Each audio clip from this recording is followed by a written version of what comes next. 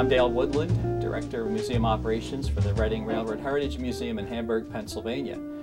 This museum is part of the Reading Company Technical and Historical Society, which is a group that was formed back in 1976 when the Reading Railroad became part of Conrail. And the people in this group felt that the history of the Reading Railroad should be preserved. They began to collect artifacts. They actually collected equipment that belonged to the Reading Railroad.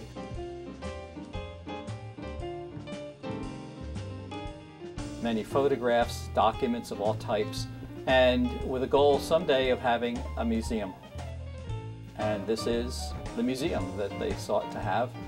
It started in 2008, and it contains 70 pieces of rolling stock, that's locomotives, freight cars, passenger cars, cabooses, of the Reading Railroad for display.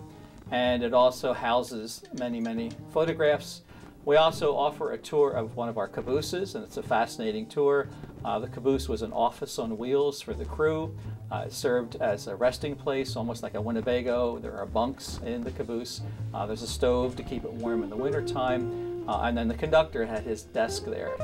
So what you see at our museum is how railroading was for at least 100 years when the caboose was in use.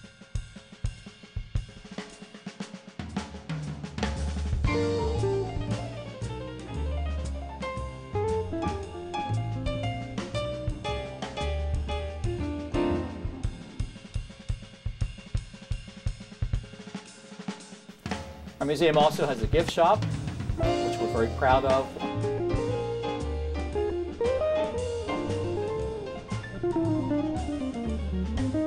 There are model trains that you can buy of different scales. And there's also a geotracks table, which the children love. The museum's open every weekend on Saturdays from 10 o'clock in the morning till 4 o'clock in the afternoon, and on Sundays from noon to 4 o'clock. We also offer group tours by appointment.